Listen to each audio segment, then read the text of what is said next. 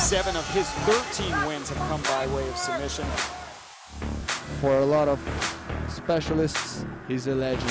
And now the one-and-only president of Jiu Jitsu,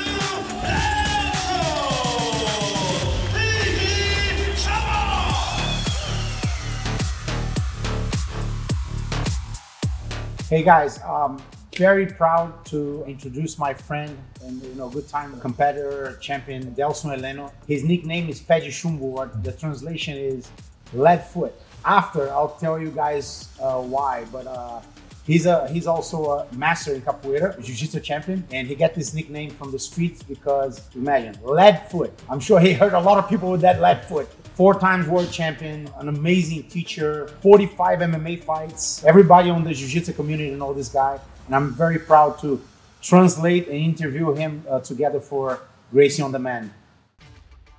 How old were you when you started in martial arts? Fala um pouco, como é que você começou a sua carreira nas artes marciais? Comecei primeiro na capoeira, né? Depois de um tempo descobri o jiu-jitsu, né? Com o mestre Bita, nunca mais parei de treinar. Gostei muito dessa arte. Hoje é a minha paixão, é o jiu-jitsu. Rodo o mundo todo com o jiu-jitsu. E é isso. Peguei pra mim. I started, of course, with capoeira, but then I met Master Bita. Bita is like, again, a great friend of mine. Hanzo traveled to Russia with Bita. It was bare knuckle fights, no time limit. They used to do 3 fights a night. And so his master, Bita, always trained with us. And he's, of course, student of Bita. And after he met Bita, he fell in love with Jiu-Jitsu and he started to train Jiu-Jitsu and never stopped. He lives Jiu-Jitsu. He traveled all over the world with Jiu-Jitsu. That's his passion and he's never going to stop. So what form, Angola or regional? Qual forma de capoeira você... Ele estudou capoeira, ele treinou capoeira um pouco. Ele quer saber qual forma de capoeira, qual capoeira que você usa. Eu uso a regional, gosto da regional, mas também jogo um pouquinho de Angola também. Que Angola é boa também, eu gosto, mas eu venho da regional. Yeah, he used the regional, but he also likes to play a little bit in Angola, but his capoeira, his style is regional. How long did you spend in capoeira? Há quanto tempo você está fazendo capoeira? Eu faço capoeira desde os 14 anos de idade. I started when I was 14, so about 31 years of capoeira. How do you incorporate capoeira into jiu-jitsu? Because it's got to be Como você amazing. incorporou a capoeira no seu jiu-jitsu? A capoeira sempre me ajudou muito no jiu-jitsu, devido aos alongamentos, né, que eu tenho, a velocidade, esse lance todo. Eu sempre joguei, meu jogo sempre foi por cima, passando a guarda. Às vezes os oponentes iam me raspar, eu já fazia uma ponte, caía do lado, passava a guarda. Então a capoeira foi muito bom para mim no jiu-jitsu, me ajuda muito no jiu-jitsu. It helped me in a bunch of aspects, especially because of the strength, flexibility, and putting all that together. I'm a guard passer. I like to pass guard, and that gives me a lot of movement. And people don't know where I am, and I use that all the time. Like my whole career, I use capoeira to trick people, with my athleticism and flexibility, and at the same time being explosive on my guard passes. When you train in jiu-jitsu, do you listen to capoeira music or berimbau? Quando você treina jiu-jitsu, você ouve música de capoeira, às vezes? Às vezes eu ouço música de capoeira, assim, sempre gosto de ouvir, ouço no meu carro. Tá no coração, não tem jeito. I do hear sometimes capoeira music training jiu-jitsu is on my heart. What did you love about capoeira, jiu-jitsu, and then the differences? Capoeira é tão diferente do jiu-jitsu. Diz pra gente o que você ama na capoeira, o que você ama no jiu-jitsu e a diferença entre os dois. O jiu-jitsu ele é mais defensivo. Você consegue ter se defender mais com o jiu-jitsu, ele te deixa muito alerta em tudo. E a capoeira é o seguinte, a capoeira é aquela magia que tem na capoeira, a música, a dança, né, o berimbau, aquilo ali tudo ali deixa a gente muito aconchegante, né? A galera toda, todo mundo une muita gente, então isso é muito legal. Jiu-jitsu, there's also a defensive aspect. There's a lot of defense. You can, even though you are attacking sometimes, you become very defensive, and you're able to manage that. Capoeira is more aggressive. You more pushing forward, but he loves also the aspect of the music, the magic, and the energy that you feel there. Absolutely. And then he sees like the biggest difference is that. It's got to be amazing to combine two arts that you love. Yes? Deve ser muito bom para você combinar os dois, né? A sinergia que você põe junto da capoeira e do jiu-jitsu deve ser muito gratificante para você. É muito gratificante, eu gosto muito. Já teve momentos de alguns alunos meus também que treinam jiu-jitsu, treinam capoeira, a gente começar treinando jiu-jitsu, de repente levantar, começar a jogar capoeira, os dois juntos. Eu gosto de unir muito, entendeu? A capoeira e o jiu-jitsu, que é uma combinação também muito legal. Yeah, I love, I love both. I love the energy of both. I love jiu-jitsu and capoeira. And sometimes we actually, I have students that train capoeira and train jiu-jitsu with me. And like after a good jiu-jitsu training, we just take the gi tops off and we start to dance capoeira and use capoeira on the mats, having fun. And he loves that energy. When did you first fall in love with jiu-jitsu?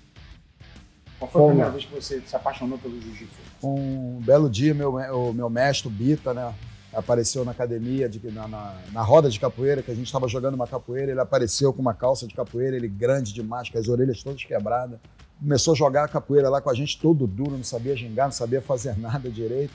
Mas eu olhei assim, fiquei meio empolgado, falei, pô, esse cara é grande pra caramba, o cara é saradão, meu irmão.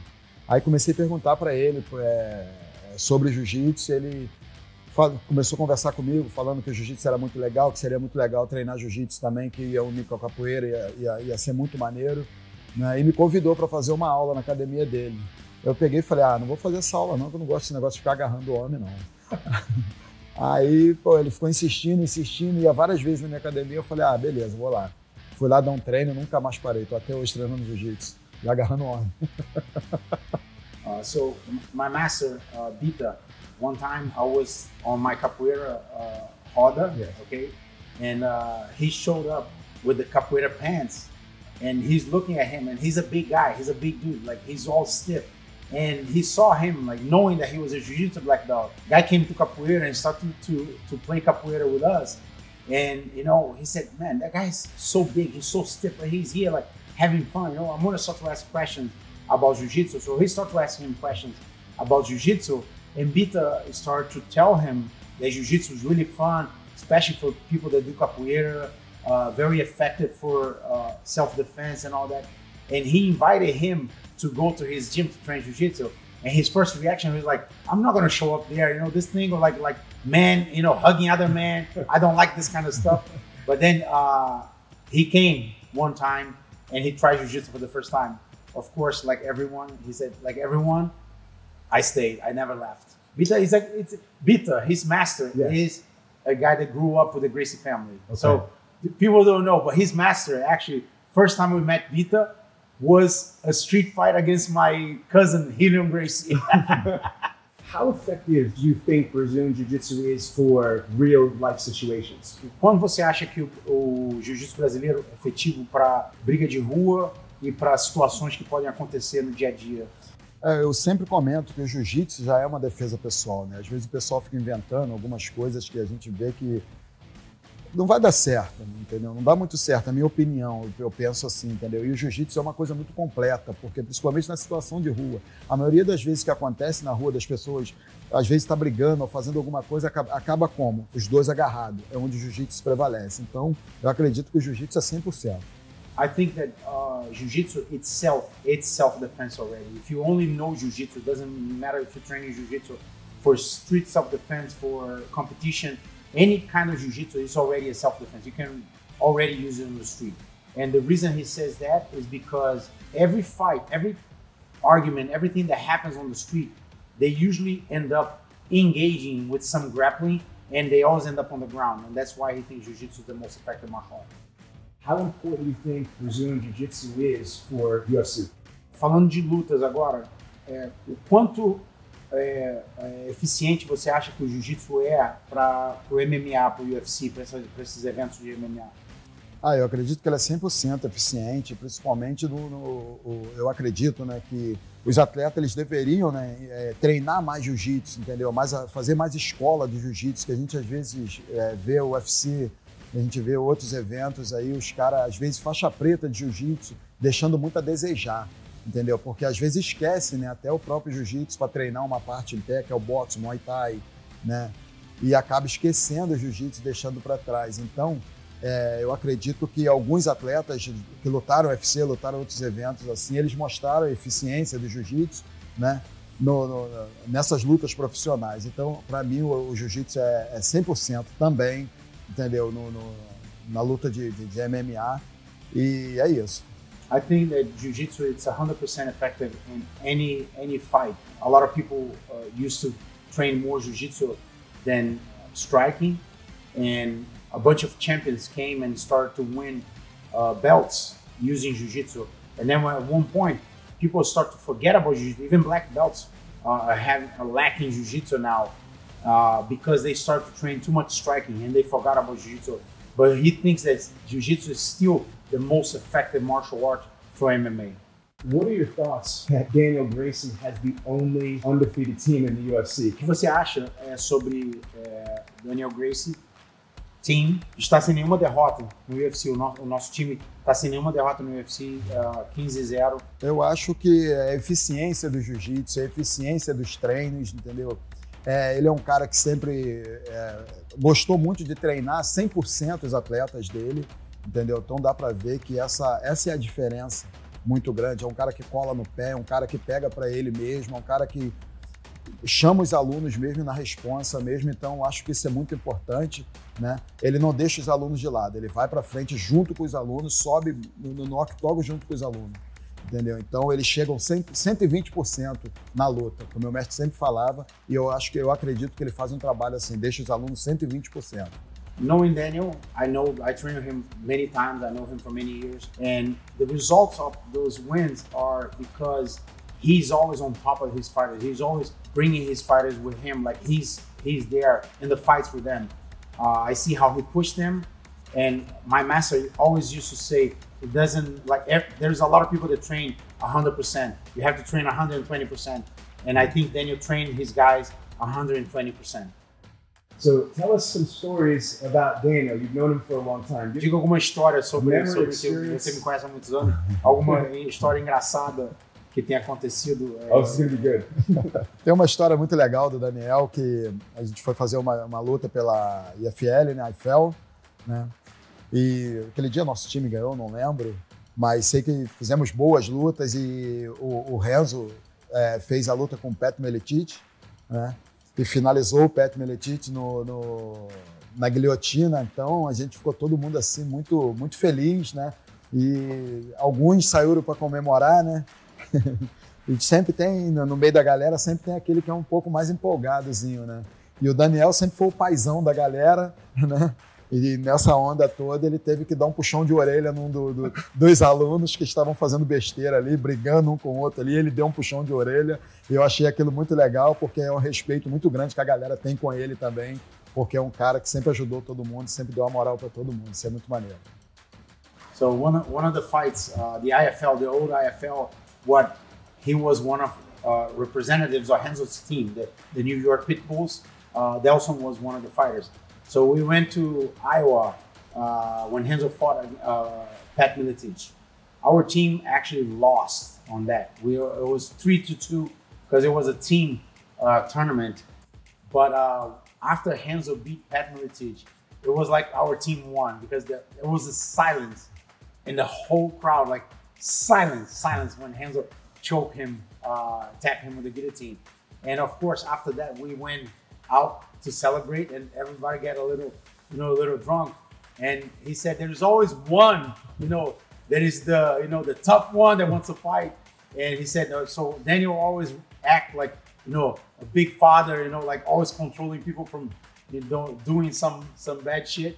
And that I had to grab a guy by the ears and put him on his place. But he said it was very funny because everybody was fighting everybody tough. But then when I start to talk and I grabbed the guy on his ear, he stopped right away. He cooled down and he respected me. Yes. That's experience. Yes. And you have a story too? No, actually, I had the same story. I was gonna say, well, that night was like it got a little crazy, like a little crazier than that. Like I broke my hand I was arguing with some student of ours, American, and I was showing the wall. I was like, this wall is like paper. In Brazil, everything's brick. Everything's like, you know, strong. And this wall is like paper. I can poke a hole into the wall with a punch. And they go, guys, no, this is like, I know it's not brick, but it's like you can poke a hole into the wall. And I go, boom, and my hand went to the wall. But then later, it's not getting better, it's not getting better. And then I found out that it was broken. Same night. What's your favorite technique and why? Sendo faixa preta, 4 graus, é claro que você tem um monte de técnica que você gosta, mas se você puder mostrar uma, falar sobre e mostrar uma que você prefere, nós ficaríamos muito agradecidos. Ok.